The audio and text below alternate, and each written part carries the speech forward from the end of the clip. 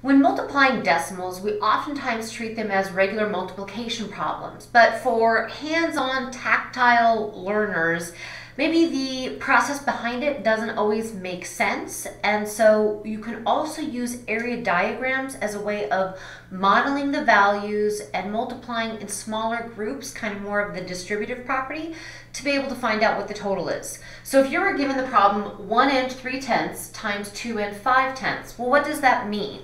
If we set it up visually here, if we have a one hole, kind of more of the base 10 diagrams, one hole, so it's a big square, and then 3/10 rectangles. And we have that extend down all of the way, being multiplied then by 2 and 5/10. So 2 holes and 5/10. So that each one of the big boxes represents one hole, each of the rectangles represents a tenth, and each one of the small squares represents a hundredth. You can find out, well, how much do we have? So if we count up our little squares, we have 1, 2, 3, 3 boxes across, 5 boxes up. So we have 15 hundredths. Or if we want to put it in decimal value, we have that. Then we count up how many rectangles we have.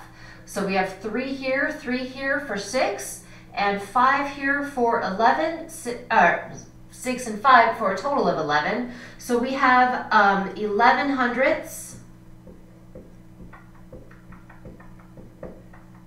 And we can't quite write it in this way, so I'm actually going to get rid of that. And then we have a total of 2 whole squares, 2 whole. So then how much do I have altogether? Well, every 10 units of one can be combined to transfer into 1 unit of the larger one. So if we have 15 hundredths, it really means we're going to take this one and add it to the hundredths here so that we have a 5 in the hundredths place. And now because we've added 1 to the hundredths, tenths, I now have 12 tenths. Well, again, every time we have a 10 of 1 unit, that can condense, combine, and simplify to one of the larger units. So instead of having 11 tenths, we now have, because we added 1, we're going to have 12 tenths. Well, I can only have 1 digit in that place, so I'm going to keep these 2 tenths and take this tens here and combine it to make 1 whole. So that's going to let me add 1 to there, so that's going to give me 3 whole. So if I look at this, this is 3.25. That was a lot of work. So what we can actually do is just create a simple diagram where the biggest box represents whole numbers. The rectangles represent tenths. The small square is representing hundredths instead of making all of the lines.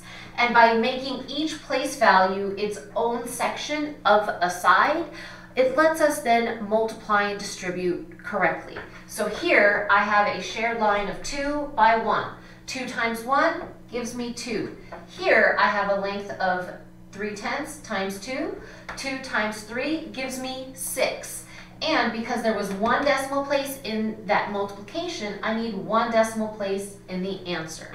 Now I go here and I have 5/10 times 1 whole gives me 5/10, because 5 times 1 is 5, and I had 1 decimal place in the problem. Now I look here and I had 5 times 3, which gives me 15, and I had 2 total decimal places in the problem, so I need 2 in the answer. Now I can start adding all of these products up, making sure that I line my decimals up. So I have 4 numbers, I'll put in 4 decimal places and plug in my numbers around it. 2 whole means the 2 goes in front, 0.5, 0.6, and 0.15.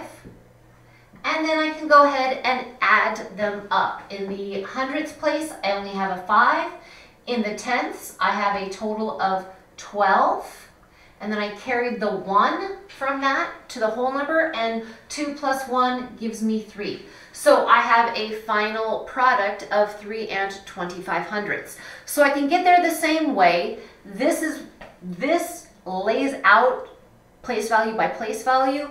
What this is doing in a more simplified format. It's still having you multiply all of the numbers by the other term so that everything is properly accounted for. And this is the way area models work.